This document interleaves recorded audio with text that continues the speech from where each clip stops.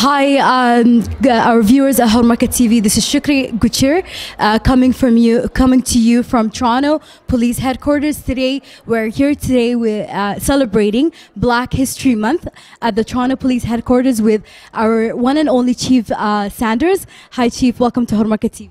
Thank you for having me here. Thank you so much for taking up the time. What does Black History Month mean to you?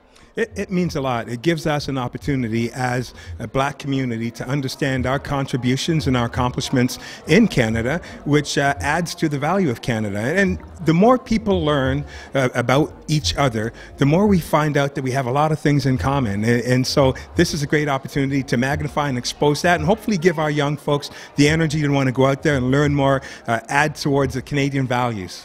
Absolutely, we do contribute and we do give back as Canadians. What kind of message would you want to give a young man who's watching you here today as a role model, as somebody who is on the wrong side of the tracks? Always have hope. You know, I find that most people, when you don't have hope, that's when you start to make bad decisions or the wrong decisions.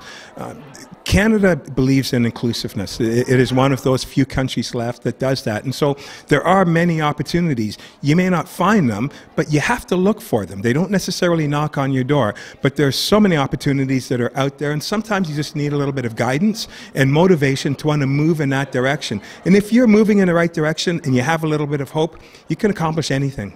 Absolutely, you're a great example of that, of what hard work can do and what you can accomplish. Chief, I want to ask you something about not only the Black community, in particular the Somali Canadian Black community. There has been several homicides, there has been several incidents from last year and this year, as you're aware of. What kind of message do you want to give? Because people want to ask questions. Why are these cases increasing and they're not being solved? That's the things that are coming from our viewers at Hormarka. Yeah, and I can work that backwards, and I can talk to you about the ones that do get solved. The ones that do get solved are the ones where the community work with the police, and they give us that opportunity to make those apprehensions. These types of occurrences, especially homicides, they're not done in vacuums. They're done out in the public, and they're done in communities, specific communities, communities that talk to each other, that know each other.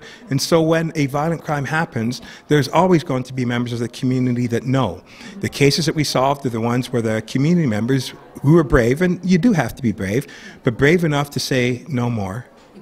If we want to have a community safe, then we have to invest in it, and then they provide that evidence to the police, and that allows us to make those apprehensions. Community safety is something that is not just the role and responsibility of the police. Yes. We are one element of it. That developing relationships with community working with law enforcement, we can enhance community safety together.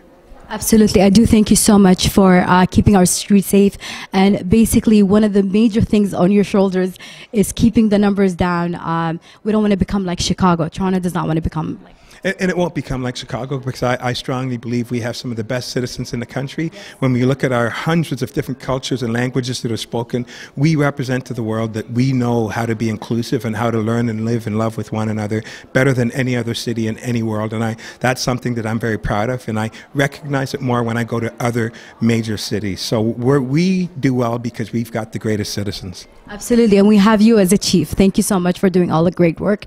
I just need few last words for you to give. There are some sort of mistrust from in particular the Somali Canadian community towards the police. What last few words do you want to give them?